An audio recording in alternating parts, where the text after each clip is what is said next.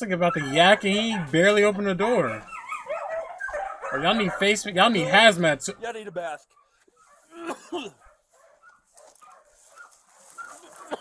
I can't imagine what that would smell like, where you open the door and you're already yakking, coughing, hacking, mopping. I don't know. Here, most good job, ladies, gentlemen, kings, queens. How y'all doing? How y'all feeling today? We got a 911 call for help leads to horrifying discovery. Oh man, and this is brought to us by I still don't know. Oh, never mind. I was about to say 𝐓 bodycam, but explore with us. So 𝐓 bodycam, man. Let's get smooth to it. Excuse me. Gotcha. I'm just really a bad person. Why is that, man? No, not at all. Don't lie to her. Oh. I think it's good enough. That's worse than a body, dude. Oh, a woman in Cedar City, Utah spooky. calls 911 for help in the middle of what seems to be a mental and emotional breakdown. Police are sent to check on her, but their concerns turn to horror when they see what's really going on at the property. It's a little past 8 in the morning on July 1st, 2023, when 911 dispatchers in Iron County, Utah receive a call from a distraught woman in the grips of a crisis. 911, what's the address of your emergency? What's going on? Need to get to the hospital. Let me get this in for them, and we'll get it started. And how old are you? I'm 50. Okay. And are you feeling violent at all?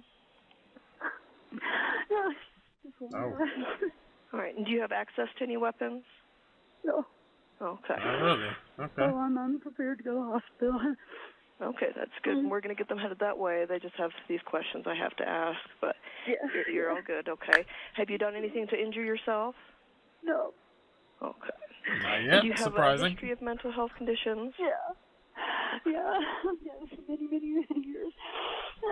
Too many. The woman's name is Sarah, and while the operator establishes that she's unharmed, the despair in her voice is unmistakable. Years, my baby sister got terminal cancer, and then a lot of other things went wrong. I lost a dog, and I just kept thinking if I got puppies, it made me feel better. I just got it way over my head. Gotcha. I'm just You got it way over your head. No, not at all. The operator, who can only go by what she's told over the phone, gives Sarah the benefit of the doubt. As they arrive, however, deputies slowly begin to suspect that a dire scene awaits them inside the house. You got family coming to look after your dog? No, they need to be seized.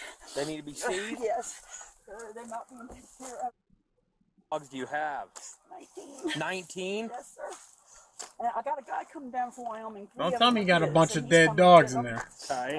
So I told him to go by the sheriff's office, figure out where they were. Cedar City law prohibits individuals from owning more than 2 dogs at a time. But there's a vast gulf between a minor ordinance violation and the veritable zoo she claims to have inside the house. But the number of dogs may not be the biggest problem here. As the EMTs help Sarah into the ambulance, she reportedly says she should go to jail rather than the hospital because, quote, she hurt her sweet babies. Can I have your permission to go What do you mean by that? and see what you got going on? Ma'am? Okay. Really bad, man. I'm not here with that shit. There's turds and trash, and it's awful. Okay. Man. It's awful. It's just, Turds humans and don't live like trash. that. That's all I say, and I've known it, and I'm not stupid. Sarah is clearly ashamed about the conditions of her home, but it turns out that the deputies already have strong reasons to dread going inside. She gave us permission to go inside the house. She says she's got 19 dogs. She can't care for them. They're under animal cruelty. She thinks she's going to go to jail for that. She wants to go to jail for that. But I can smell it. I could barely sit in an ambulance because she smells so bad. Oh, she smells bad too. I thought so when she was getting up in there. And I'm not even in the house. Coming from within So I can't say I'm surprised. house is horrible. And depending on what happens with her, she's got 19 dogs in a house that has no AC in it, and no one to care for the dogs. So we're kind of in a pickle here. The temperature in Cedar City that day would reach a high of 89 degrees. Oh, gosh. The lack Hot, of air steaming conditioning only shit. raises more concern about what kind of environment Sarah's dogs have been living in. The neighbors say that sometimes she opens windows to try to vent it out, but that doesn't do much. Yeah. Okay. Well, pick your head there and see what you got, and then we can start working on resources to take care of the rest of it. Yeah, we're going to need backup You there, ready? I'm sure. I almost want to get alcohol pads first. Yeah, gloves, alcohol, pad. Slow down, my niggas. Chill, y'all. I think that's good enough. Let's think about the yak and he barely opened the door. Or y'all need y'all need hazmat. Y'all need a mask.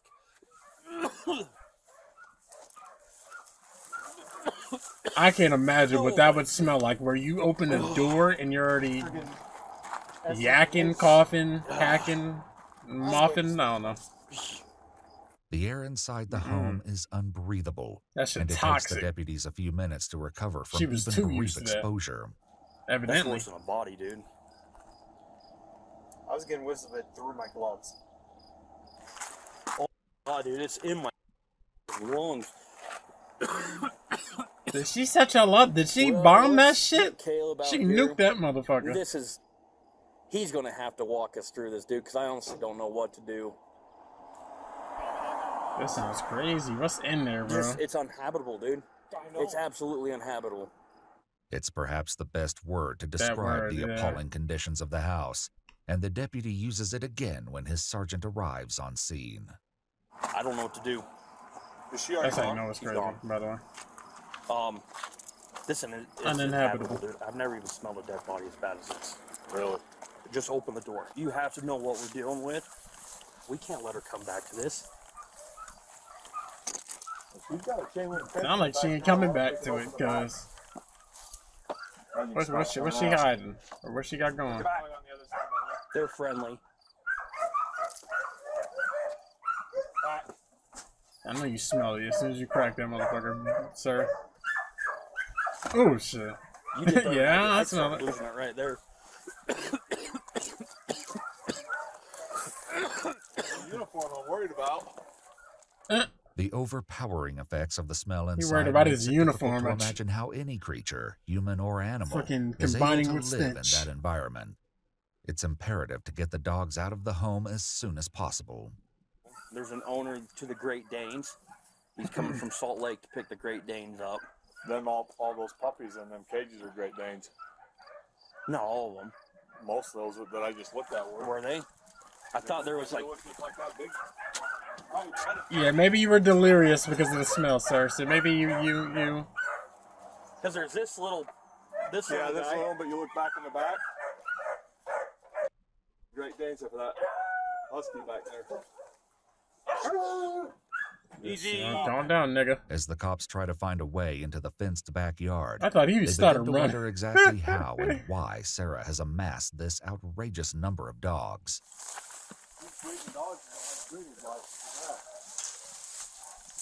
Well, I think she's advertising that she trains them. Does she? It'll take further investigation to turn speculation into fact. In the meantime, the cops have problems that require more immediate solutions. Sam, do you got a saw? Saw? Yeah.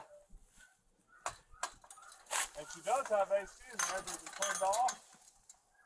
There's a plastic cover for Interesting. Suspect. Why's your AC off, ma'am? The overgrowth It's hot blocking the as shit. fence is substantial, but fortunately, the deputy has come prepared. Talk to me. What we got? I got an axe. Okay, now we're talking. Shake that motherfucker. Where we axing? Oh, right into the... Come on! Come on, Pops! Hey, come on out! Come on, puppy! I don't see shit. Come on. Unless it's off screen. Come on, Pops. The dog's reluctance to leave the house is only matched by the deputy's reluctance to go back in. This time, at least, they'll have protection. Okay, now we're talking. There we go. Meet me inside.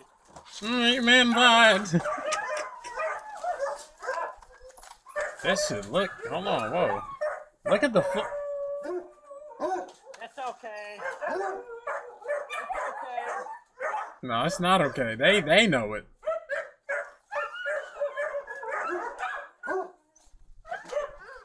Oh, they got babies in that motherfucker, man. Come on, bro. What do we got going? This house look.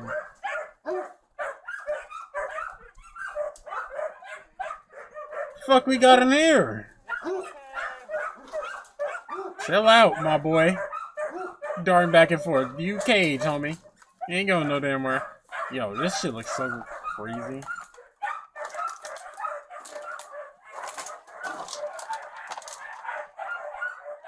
So, it's only a stench thing? I thought we was about to find a body. Okay, okay.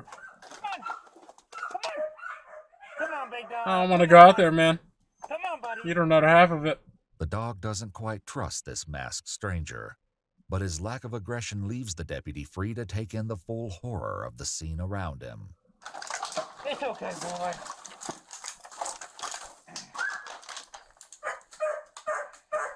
Hey, I'm just glad you ain't got a 𝐑𝐄𝐒𝐓 situation. Look at that beautiful ass husky. Oh my gosh, bro. How the fuck you got these niggas in here living like this, man? If it was cats, I'd say fuck them. But not the pups. Not over here, we don't. This shit crazy as shit. Yeah, what's in it?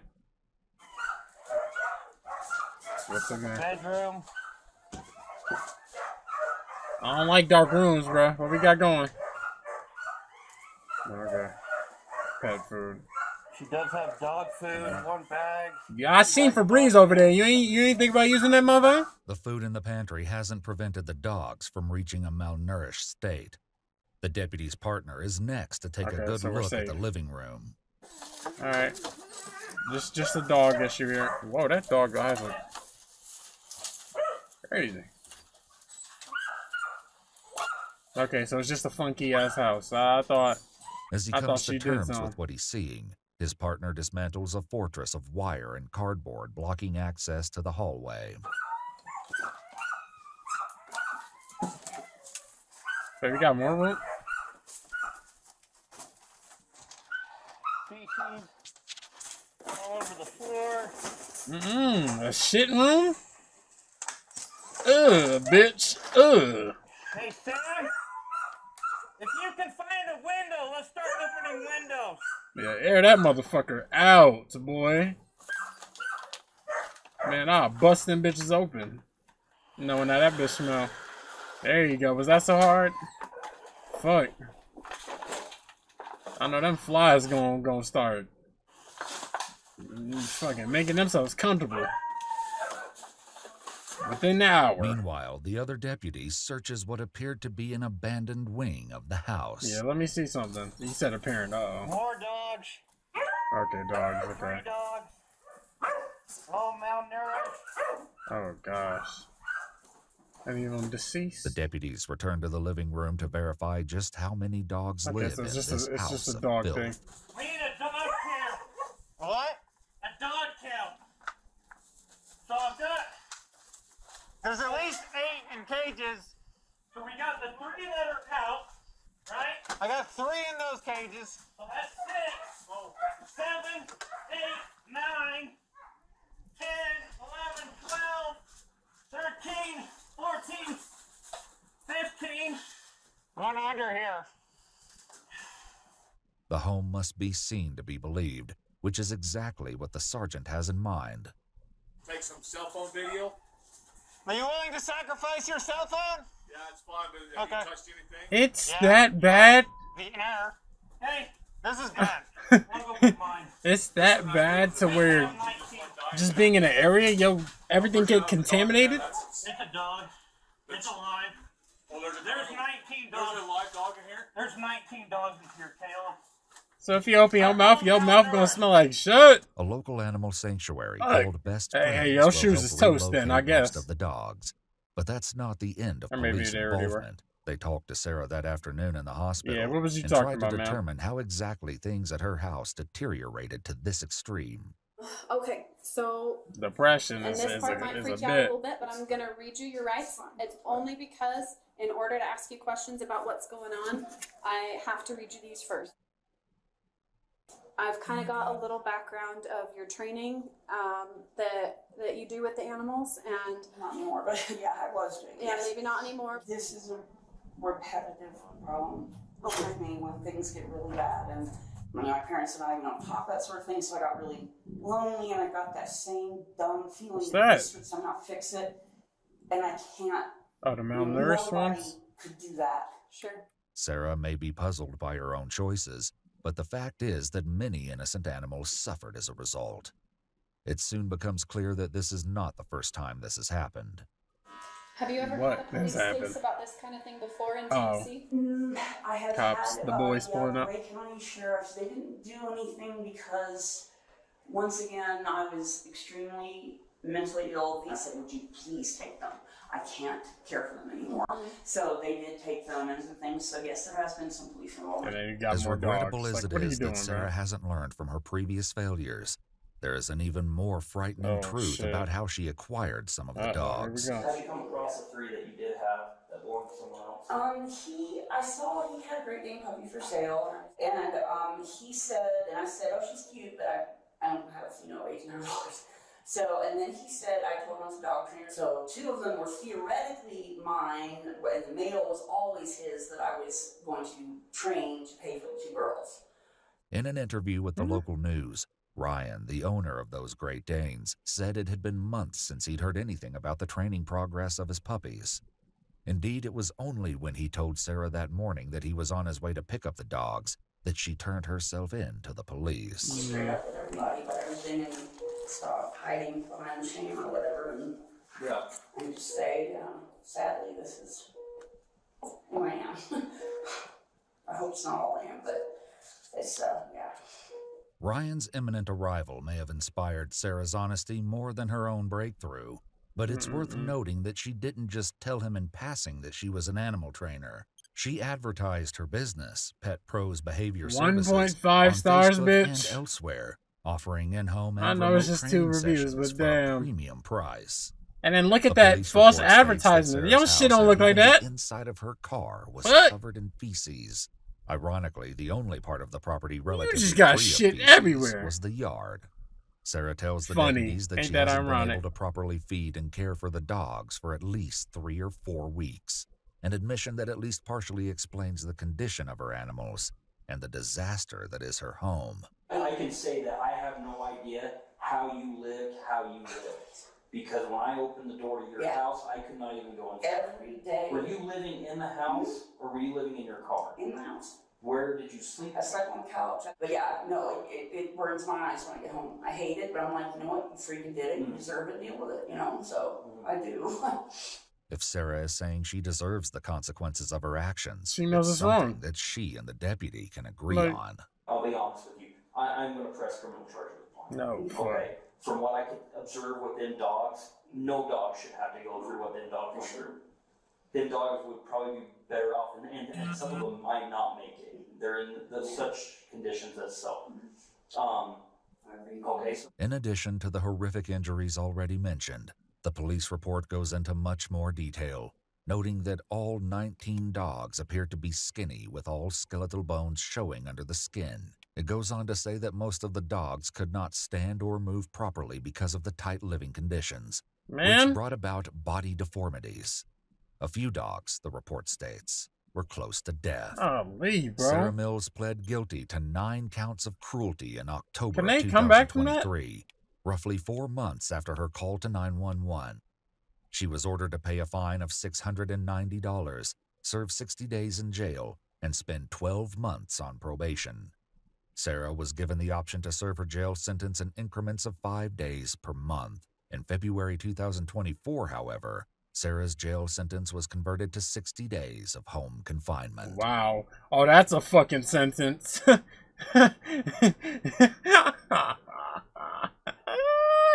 Nah, the irony of that is nasty.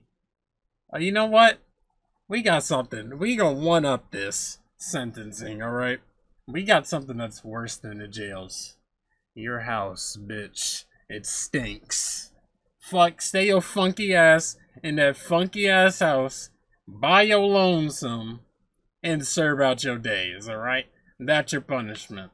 Yep, no bitch. Don't argue me this shit. You earned it, bitch. The fuck wrong with you? Man, this shit crazy as the fuck, bro. I ain't know what we was in store for here, but I guess it was just a dog story and somebody living nasty as shit, man. You know what I mean? But hey, bro. Don't be trifling, y'all.